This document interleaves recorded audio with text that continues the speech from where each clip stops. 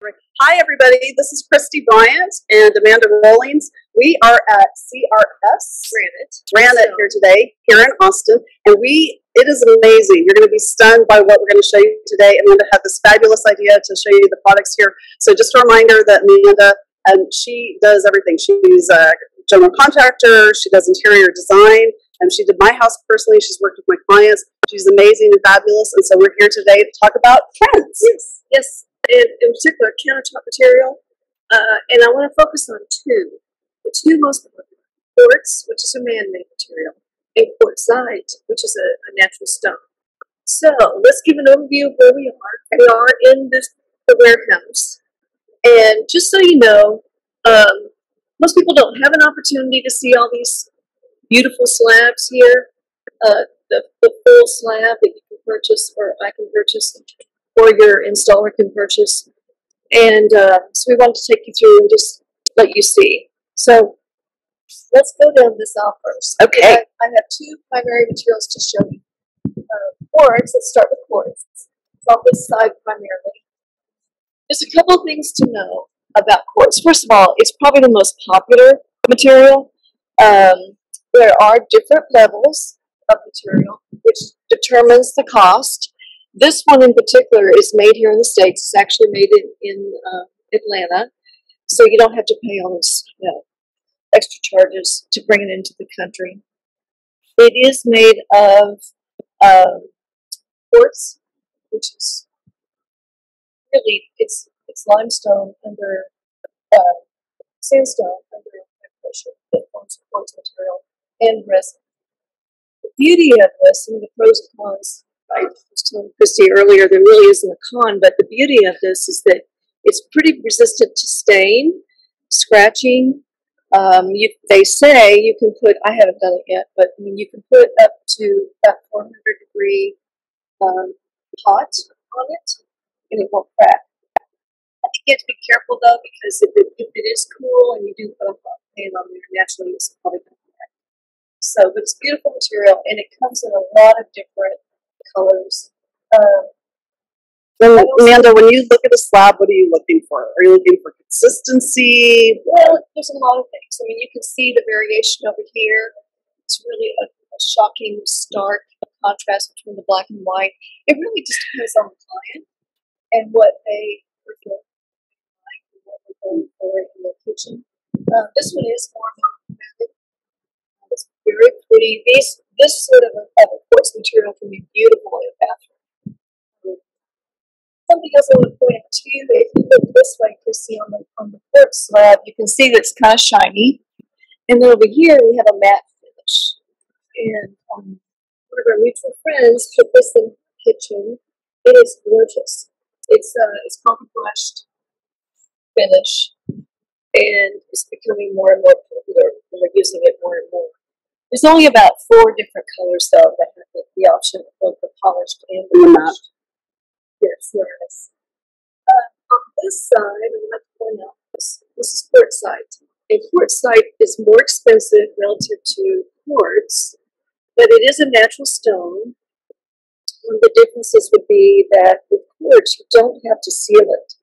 But with quartzite, you do need to seal it about once a year. So this happens to be a leather finish, which is kind of a muted finish. It's really beautiful. And then it also comes in a polished finish as well. And I was saying to Amanda, you can't tell, but I don't know how much these weigh, but it's stunning. Yeah. Like this is really big block. So Amanda, I'm curious. My clients have worked with different builders who have unfortunately put in cut pieces, like a large island, and then the stone is cut. But when you and I work together, it's always been one piece. And when I come here and see these, I see that it could be one piece. Yeah. So can you kind of describe what happens when somebody ends up with a 2-piece cut down the center? Sure. I prefer to buy a whole slab at the wholesaler. And then I work with a fabricator who cuts it all in his warehouse, and he installs it. And often I will go to his warehouse and I will help him lay it out. Point being, to your point, is that we don't want to have seams where we don't have to.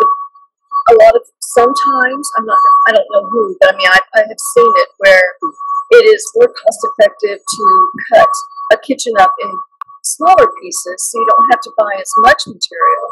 But the disadvantage there is that you do have that seam. Yeah. Whereas, Well, and sometimes, I mean, it's inevitable, right? yeah. But sometimes it seems like it could be avoided. Right. Well, a slab like this, these come in standard because they are manufactured and they are man-made.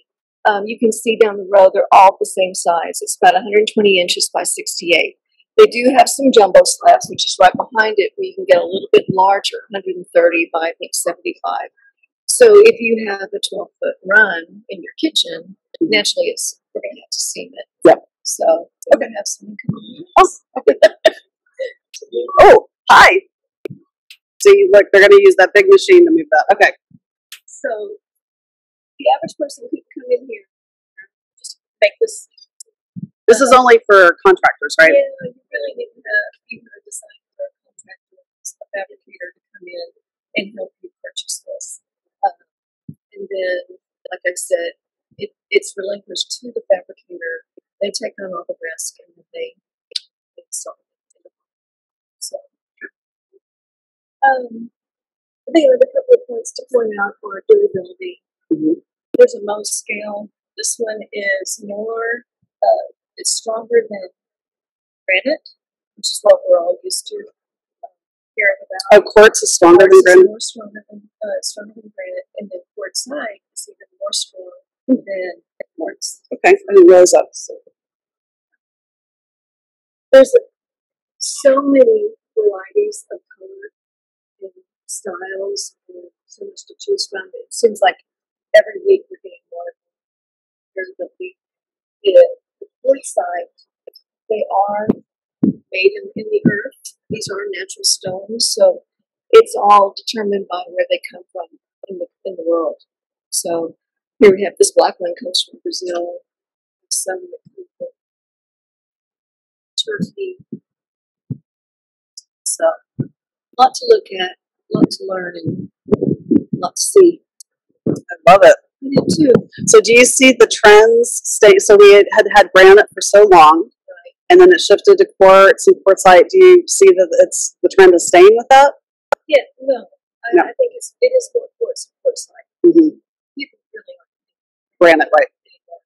And so yeah, I think it's probably more quartz because of the durability.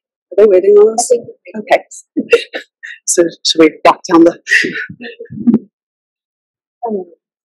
Oh, that's lovely. Oh my gosh. But really, all the variation is from the cooling of the earth when it forms. So you get all the oranges from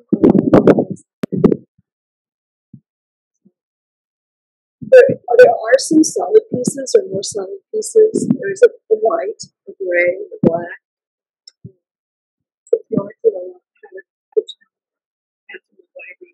So I feel like this would be very risky putting it in. Like I might like it right now, but what if I change my mind though? Well, that is, picture it behind a bathtub in the bathroom. Just a wall of it. It's gorgeous. It's like a painting. I know. Look at that. Look how that's coming through the camera. It's kind of muted actually. It looks more white than that. A lot of neutrals. They're asking about, what we look for in slabs. I see this as gold. If I were using brass fixtures in the kitchen, I would probably tend to want to use something like this because it really complements it and brings that. So It's still waiting on us. Maybe we could actually get them picking up a slab. I think. it's too. Which I think how much they weigh.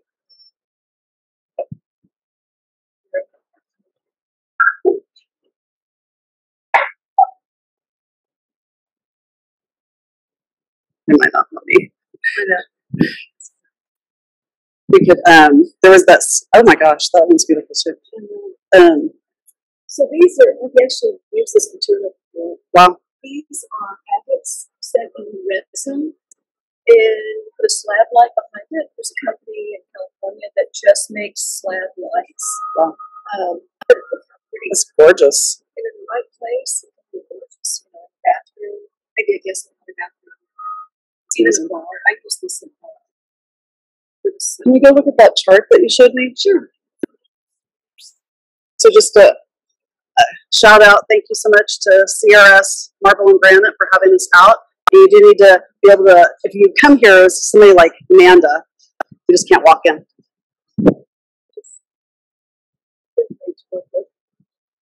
So material comparison table. I get those that just put these up, and I think they're so interesting.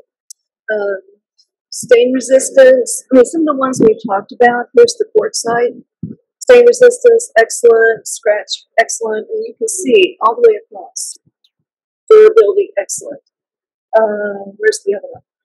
Quartz, right down here. Same thing, excellent. Heat resistance, low. Excellent, excellent, excellent. All the way across. Nice. So, thank you, Amanda. Is there anything else that we should discuss that we didn't? This has been fascinating. There's so much in here. We can walk through. Show everyone. And hire Amanda to do the work with you. We'll just take a peek over on the side as well. And this is, we only went down 2 aisles in here, and there are many. So, Amanda, thank you. The camera's over here. Thank you, Kristie. Thanks for coming out. Thank you, everybody, for tuning in. If you have questions or what you would like to hear from us next time, please let us know. If you have questions about what we discussed today, let me know, and I'll shout out to Amanda. Thank you, Kristie. Bye, everybody.